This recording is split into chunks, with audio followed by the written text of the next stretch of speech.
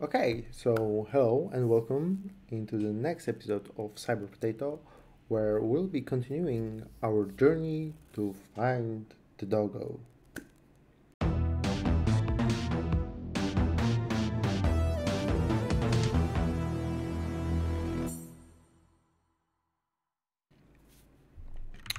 So we left off with fetching the breeds of the dogs, and this is fine, but not 100% because um, nowadays there is a little bit of syntactic, I believe that's the word, sugar that you can use to make our asynchronous operations a little bit more readable.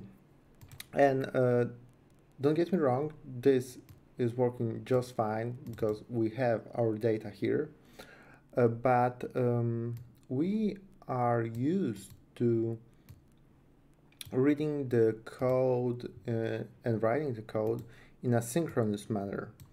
And this is kind of breaking the flow with those thens and chainables and so on and so forth. So this is working just fine, but we can make it a little bit modern. And this is where async await syntax is coming in, okay? So we can change how this is written. So to use async await, you just mark your function as being asynchronous with async keyword. And then you can get rid of that and say that const response equals await fetch. Okay, so this is like getting through the first then. Okay, and then I can say that JSON is equal to await response JSON. Let me see if I can log it here. Is this fine? Yeah, this is still fine. Okay, so each and single function that would return a promise, like here, you can see the promise.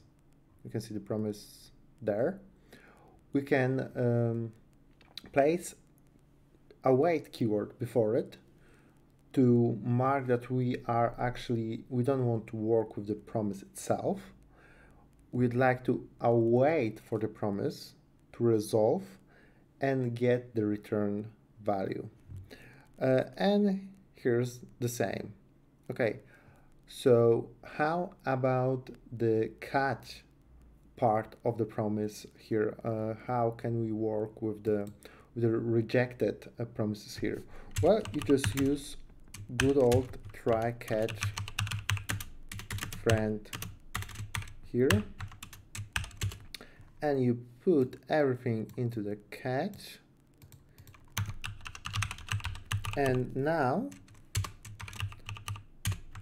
let's just change it. And now if anywhere here a problem will occur through new error, something's fishy. Okay, you can see it being catched. Well, as you can see, it has its ups and downs.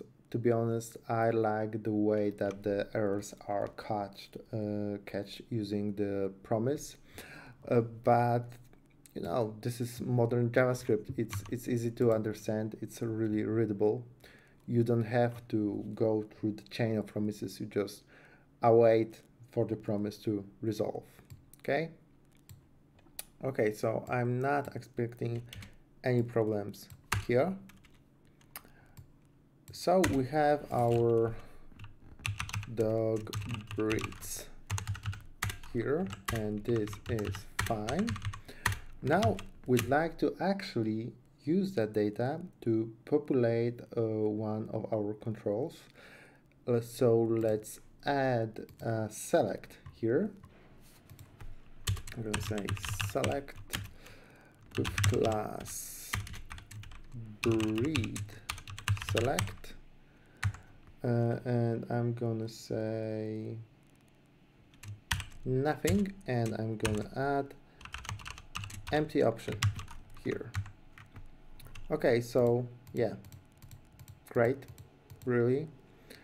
Let's maybe change it to select your doggo. Okay, but I would like it to be in the middle, so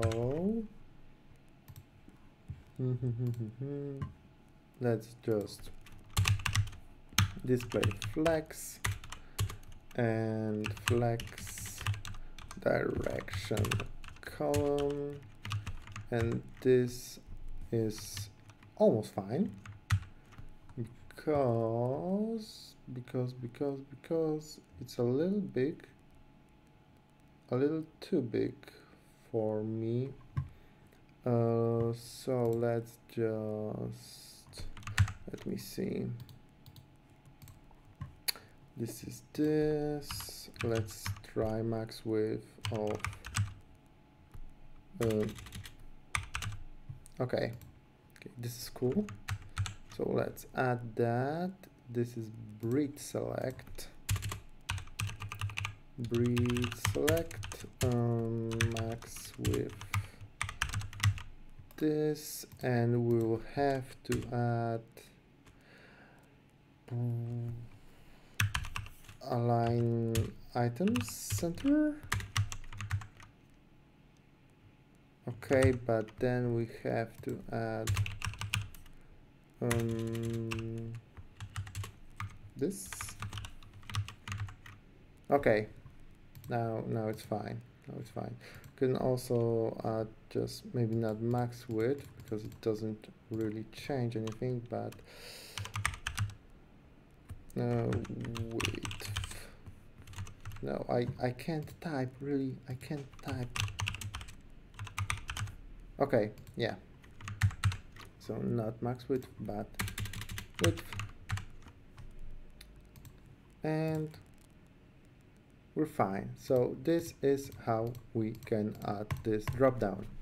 Of course, for the time being, it has only default, let's call it empty option, and I would like to fill it with the breeds that we just got from the API.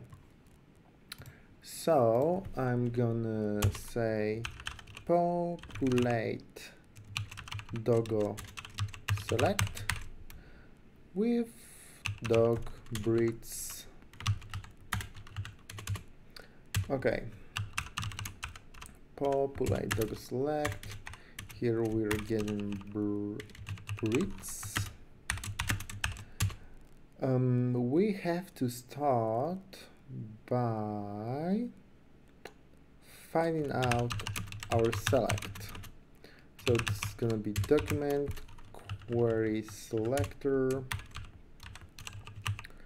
breed select. Okay, and I would like to take each and single breed and transform it into option element for this select. So breed options, breeds map. Is it too dark here? Maybe a little bit. Breeds map, and each breed should be changed into an option. So we'll create one option. Okay, option text is gonna be breed name, and option also has a value, which is very important because based on the ID of the breed, we will specify what kind of image we'd like. Okay, and return option. Okay. Yeah, also very important thing, I believe it should be shown here. Yeah, if you go to your developer tools in Chrome and you'll go to the network bar here, you can see, and you can filter by XHR and fetch, which means particularly the asynchronous request that you're doing. You can see the call being performed here, what is the size of the data that it is returning, the initiator, so where does it happen? It happens here, okay? How long did it take, what was the type, and if you click it, you will get some additional information. So here is the request URL, here is the request method, and this brings us to the HTTP protocol. All communication, well, most of the communication on the internet is being done using the HTTP protocol, and it's rather easy, really. You just have to know that when you'd like to get or fetch some data, you're performing GET request. When you'd like to create some kind of data, for example, comment on the Instagram, or I don't know, placing an order in some kind of e-commerce shop, you're performing POST request. So yeah, let me just write it. So get to get the data. POST is to create data, some, I don't know, Facebook comment. Put is being used to update or edit the data. For example, you made a typo in your comment and you'd like to edit it. So edit the data, fix the typo in Facebook comment, and then when you realize you wrote something utterly stupid, you can use delete to, you guessed it, delete the data. Okay, for now we'll be concerning ourselves with the get for the most part, but there will be a time where we'll be using other types of requests. Okay, yeah, this is fine. What else do we have here?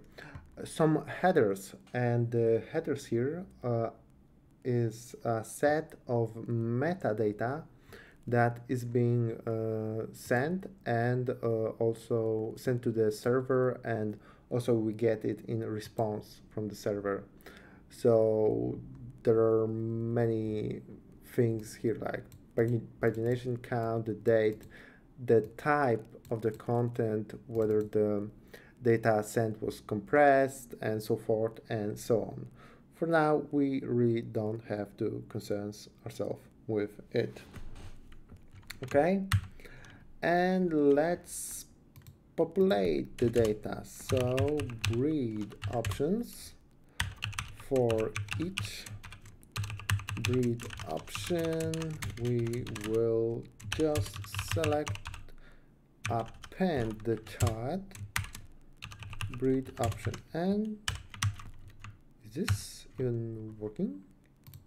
Yeah, it's working. It's beautiful. Okay, but for the last thing in this episode, when I'm clicking this, well, nothing really happens. Let's fix that. We'll go to index.html and we have to add a handler for change event. So I can do onChange, and I will call change doggo method with this. Okay, and then I can change doggo. Okay. Let's just do const change doggo, and here we will get an event for free, and the event is an object describing what actually happened. So the user clicked on select, so what was the target, meaning the option on which he clicked, how this was performed. Just let me show it to you. And when I click now, I get this event object, and it has lots of information, but the timestamp, the type of event, event phase, the path in which this happened, and so forth and so on. But I'm really interested in the target, okay? Because I should be able to read the value that we got there. Okay, yeah, so I am able to read the value, and the value that we've set here corresponds to the breed ID.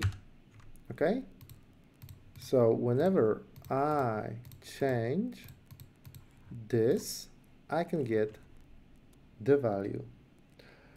Okay, I believe we should stop now, and in the next episode we will actually get the image of our dog. Yeah, see you there.